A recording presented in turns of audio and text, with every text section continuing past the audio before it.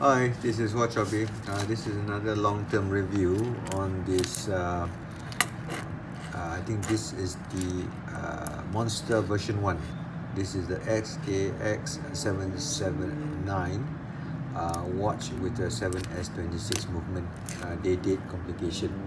Now, I've got this watch for many years, more than 10 years, and I must say that for a watch that is 10 years old, it looks as close to new as one could get.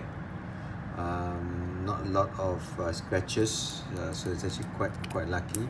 The only problem that I have with this watch is the fact that I suspect, because it uses a friction thing, it's actually very tight to turn the dive bezel. I suspect that the oil has sort of congealed to such an extent. So I think if I do send this watch for servicing, that's one thing that I do get to take out the bezel and perhaps re-oil the internals. Other than that, it works perfectly well, no issue. Accuracy is as expected, nothing worse.